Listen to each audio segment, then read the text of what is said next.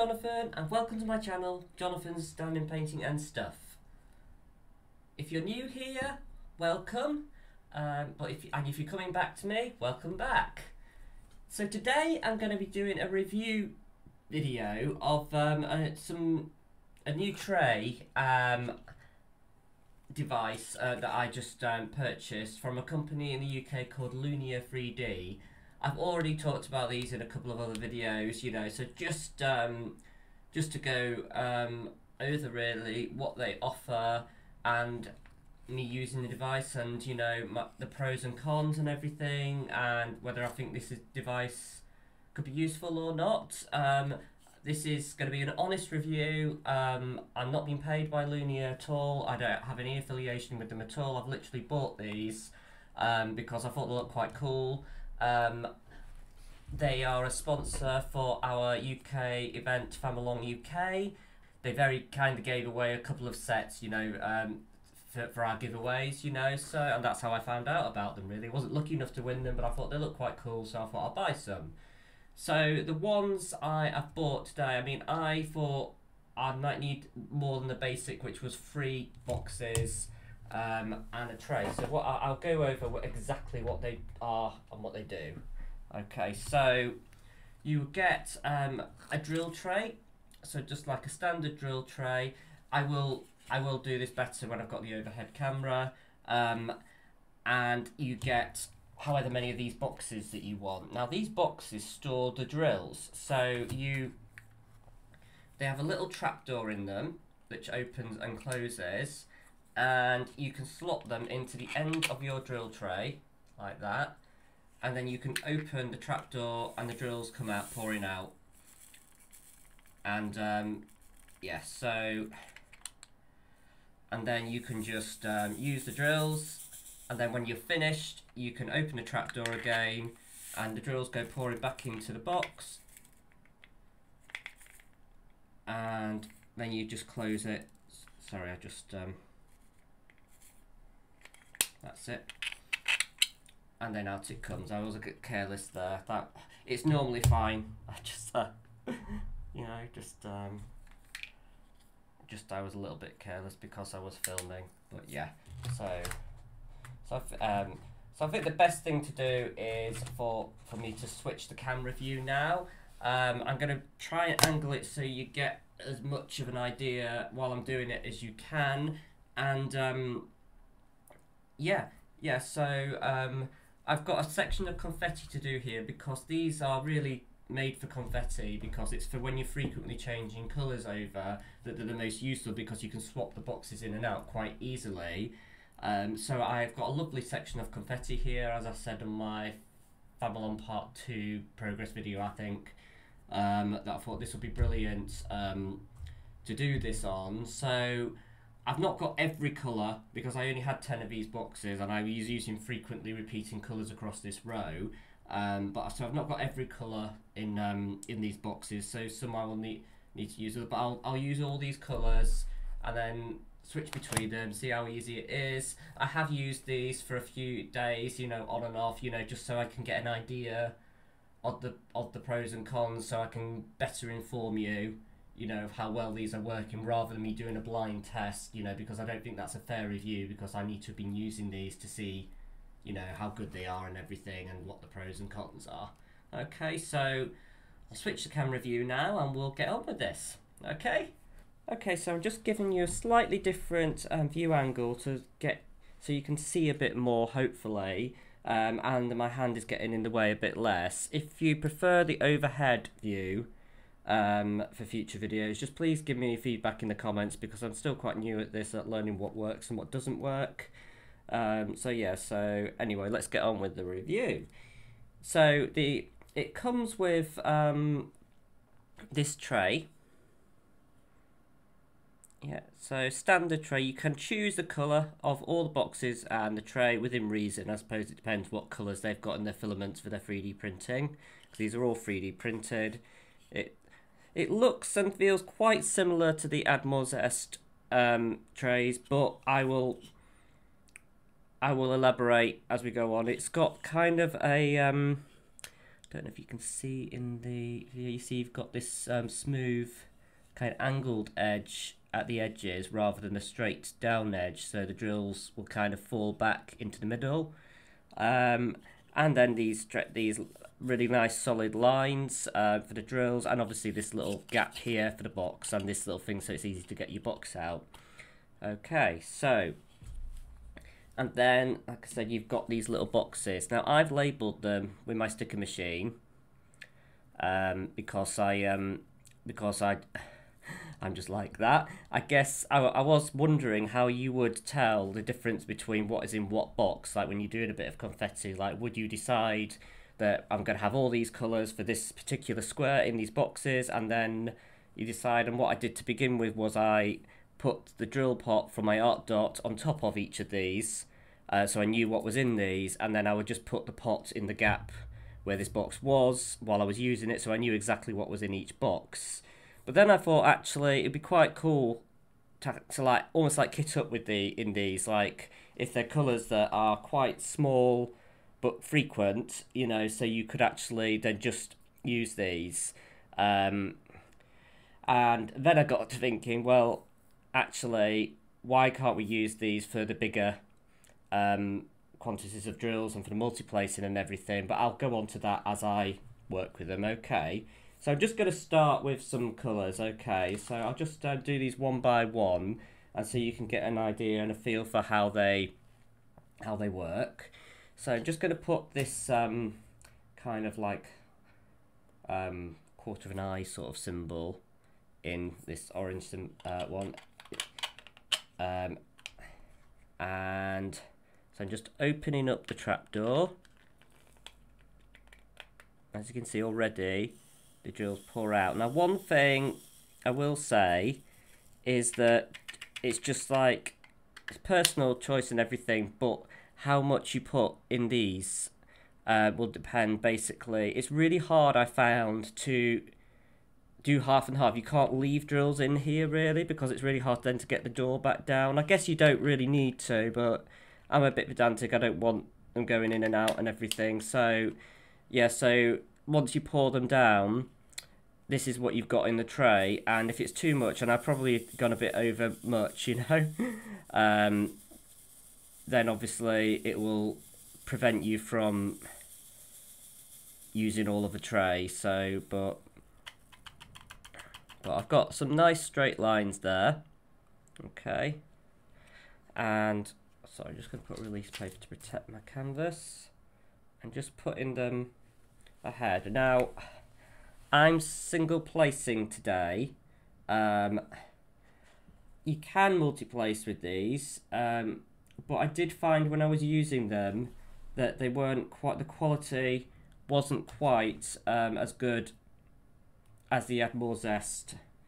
I was finding that the lines aren't quite as good. I don't know quite why I'm getting such straight lines today, but yeah. So I did find that there's maybe a little bit more wiggle room between the drills as there is in the other ones.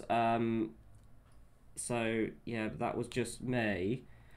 But obviously, if you're single placing, these are going to be amazing because it doesn't really matter, you know. So, but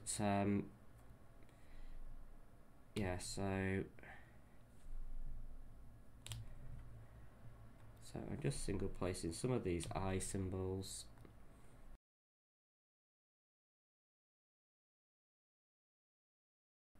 I'm using my tweezers just because I prefer tweezers to the first round of single placing anyway. Like I said, I used to diamond paint like this all the time before I was introduced to DAC's amazing multiplacers, and I thought I'd be single placing for live. So these boxes would have been quite useful back then, I think, you know, because, and it's only really because I'm multiplacing. And one thing, I think this tray, it just isn't big enough to do a lot of multiplacing, and I think it'll be quite annoying having to, and you'd be refilling this box quite a lot, I think, if you've got big blocks of colour and everything, but it's not really designed for that. It's supposed to be for like areas of confetti when you've got lots of colour changes. But yeah, so, and the one thing I felt though was actually I bought a set of 10, and I felt that I wanted more. I felt that I was restricting myself to how many colours I could have in them, and I was like having to pick and choose what colours, whereas I'd prefer to basically have them all. And I don't like a lot of faffing, you know, my diamond painting. I like everything to be kitted up as I need. So what I'm going to do now is, because this row of colours is actually right next to the eyes, I'm just going to go and do those. So this is a perfect demonstration for these, how these work. So I'm just going to tip them all away and put that away, and then get my other symbol out. Again, raise that up and tip those out, and just line all those up.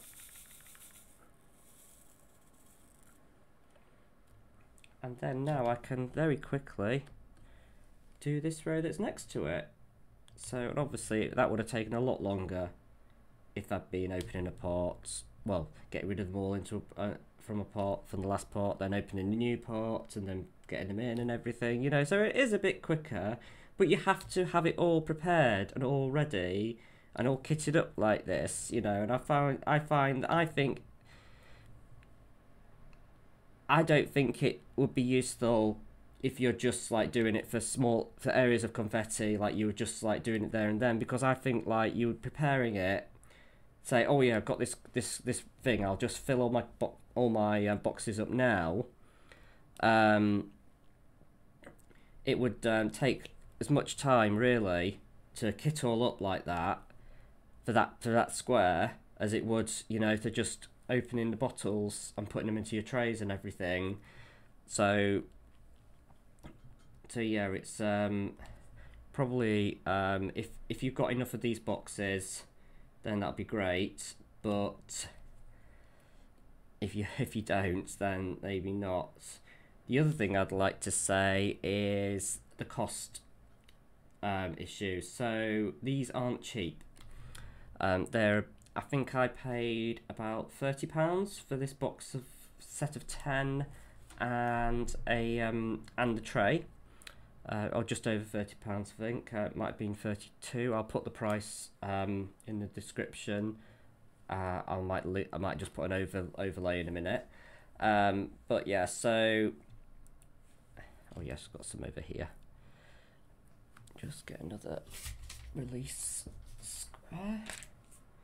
Yeah, so it's not cheap, and if you wanted to get loads of these boxes and you think, I love these, I'm gonna kit up with them and everything, then they do sell them. I think they're a little bit cheaper if you buy them in bulk, but it's like 60 boxes still cost about £90, and that to me is a huge cost prohibitive, because like for instance, if you get in the Art Dot boxes, they're like, I think the you could get a box of a set of 240 for how much is it? It depends on the price, but I think the most you pay is 40 or 50 quid for that, and that goes on sale quite a lot. So you know, that is a massive. I mean, I know you're getting something a little bit better, you know, because this is 3D printed, so it's you know, it's been designed and then printed by somebody, so it's not and obviously the Art Dot boxes are mass produced, but I still feel that is very expensive. And and I think I did get a discount code when I ordered, so I'm guessing that's pretty standard, but it was still only 5%, you know, so for the amount you spend, that's not a lot to me anyway. So I did think, I want to get on the bandwagon and get these, but I'm not so sure I want to spend that amount of money, because my money is precious. You know, I don't exactly not have it, you know, but I want to spend my money wisely, you know, across my craft, you know. So, and I've got a lot of things I like to buy. I like to buy kits. I like to buy accessories. You know, I like to buy all the different my draw units and everything. You know, there's always some little gimmick or thing you want to buy, you know. So I don't want to put all that money that I would put into a kit maybe into one storage system. So, but that's just me, you know. But if you absolutely love these and you're just a single placer, I think they'd be brilliant for you. But I will. Oh, sorry, I've just missed a couple here. There we go. So, as you can see, I'm checkerboarding at the moment. So I'll just fill in the rest of these wiggly lines. Just a second. Yeah, so there we go. I'm working with cat's putty at the moment. Oh, sorry, the light's a bit dim in here. Yeah, it's a very dull day today.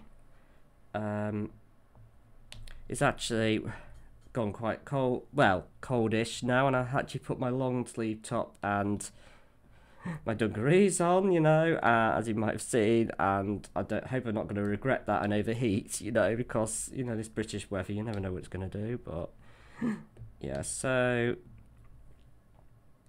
it's just a bit of a dull day, so sorry about that if the light was a little bit low just before. Yeah, so yeah, like I said, I'm using cat's putty. I'm still on the treat Halloween scent. Hopefully her pumpkin pecan waffles scent is going to come today, which I'm really looking forward to try, because that sounds like heaven to me. But yeah, so oops, sorry, there's a bit of a tag on that one. Just trash that. Yeah, so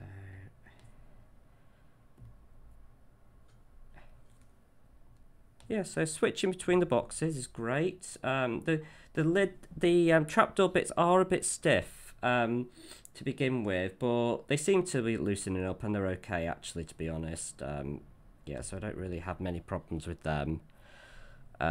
It's really the logistics of it and figuring out how you're gonna work with them and how you decide whether a colour is going to go into one of these boxes or whether it's not, you know. And if you've got like blocks of colour blocking, you know, so you think, oh well, they'll stay in the art dot boxes, you know, because obviously I'm not going to want to do colour blocking in this small tray. And I did send them a message suggesting that, you know, how difficult it would be to multiplace, you know, and how sometimes you still multiplace, like a lot of these rows I could have multiplaced actually,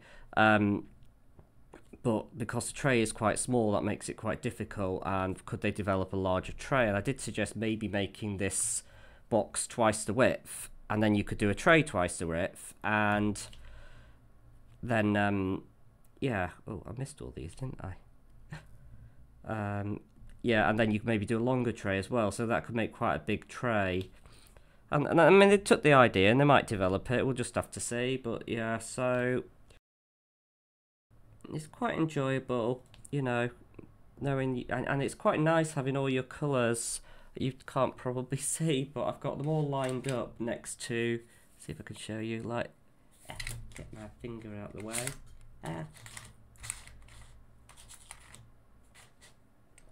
Okay, you see I've got them all lined up like that underneath each other, so it is quite cool to have your colours like that, and they almost look like the legend. But yeah, it's just figuring out how you're going to work, really, to me. Yeah, so yeah, so I mean, and the multiplacing, right, so I'll talk a little bit more about that. So as for excuse me, there we go. So I have tried multiplacing in this box and it's okay, but I just don't think it's as good as my Add More Zest trays, to be honest. And as when I'm multi-placing, I'm just tending to do a block of colour and everything, you know, or ones that have lots of bits of multi-placing. You know, I probably wouldn't use this system. I'd probably go back to my Add More Zest trays until they've developed a bigger tray. But yeah, and like I said, it's just that balancing act between knowing what you're going to multiplace and what you're going to not. And when you started multiplacing, even these little sections of confetti, you do it. And I just found the fact that it's the balancing act of how much is in this box and how much is going to end up in the tray. And if you put too much in the box, there's not enough room in the tray because the drills just all cover over at this bottom bit, so you don't get use of all of it. And it is a very, very small tray to me. So I think at the moment these are only useful for single placing confetti. You know, I'll keep an eye on them in the future to see where they go. Again, I feel the price is too much of a prohibitive for me.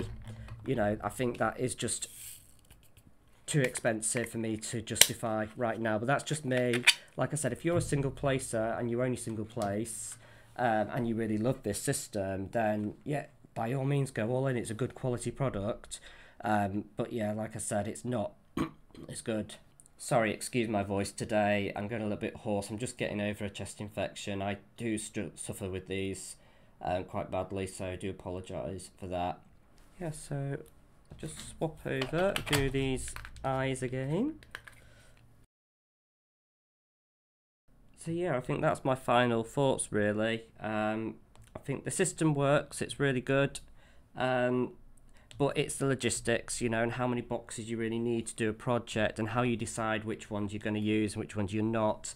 I think if you're going to be just temporarily using boxes, it doesn't really work because it's a lot of faff and a lot of prep, a lot of time that's taken up to prepare that. Whereas I think it would take the same amount of time to use the system that you have, to be honest. But if you were using or going all in and using it every single colour that you have, that would be really, really good. And you had the money to do that, you know, fair enough. And you're only a single placer, then yeah. But, you know, I think just keep an eye on this company because, you know, maybe in the future they will be developing bigger trays and everything. And maybe going into the multiplacer angle, you know, so... And at the end of the day, it is a bit of a gimmick, you know, because at the end of the day, it doesn't take that long to swap between colours, and how important is that to you, you know? And I had thought about buying more boxes, but to be honest, given that I multiplace quite a lot now, and I love my Add More Zest trays so much, I think I will default back to them. I've enjoyed using these, but I just don't think it's there yet for my precise system that I use, you know. So they're good, you know, but for the pros and cons with the multi-placing, they're not yet for me.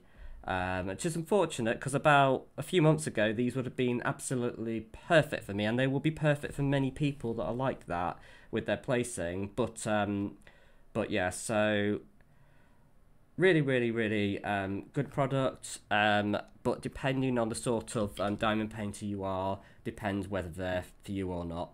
Okay, I hope you like this review. I hope you've been able to see enough. Actually, I've not placed a lot, you know, but I suppose I didn't need to, just to show you how these work. But yeah, so there you go. You know, I hope it's been useful.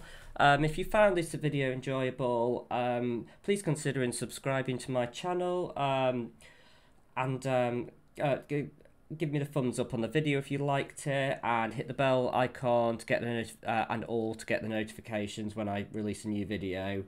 I'll be releasing another video on Friday or Saturday, which will be my progress update for the Fam-Along.